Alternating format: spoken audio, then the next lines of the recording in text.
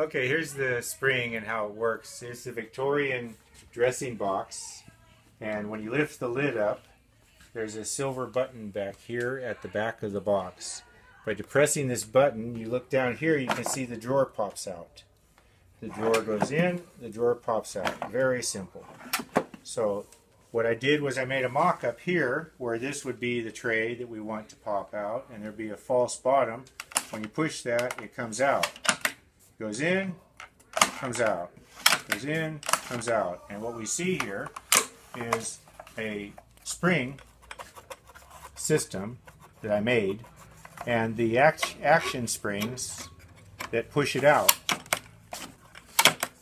So that's what these springs are, which I'm trying to get rid of. I have way too many of these springs. So if you want these springs, let me know, because they work on all sorts of applications. That's all for now. Thank you very much.